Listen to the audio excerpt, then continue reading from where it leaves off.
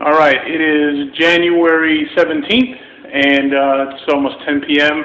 I'm preparing my food for the week. Now, I'm doing it a little bit differently.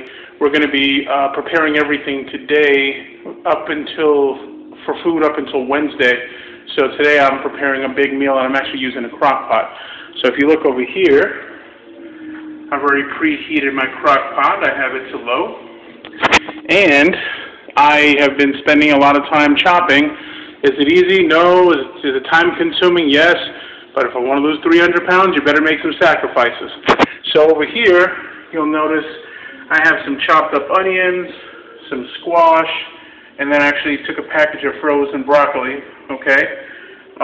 Here I have some rotisserie chicken leftover, shredded chicken breast, and under there I have some mushrooms I chopped up, some of the creminis.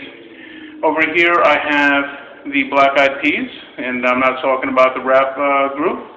And over here you'll see tons and tons of peels from garlic. I put 3 heads of garlic, 3 full yellow onions, and so all of that is going to go into this crock pot overnight. And in the morning I'll scoop it, portion it out, and we'll be good to go. So that's another one of my cooking ideas.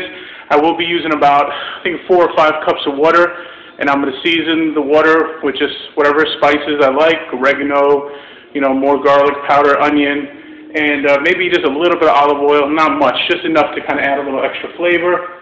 And that's it. So simple, healthy cooking. It's all about preparation. If you're going to be successful, you got to spend the time doing this. Okay, guys? So good luck to you, and thank you for visiting my blog. Take care. Bye-bye.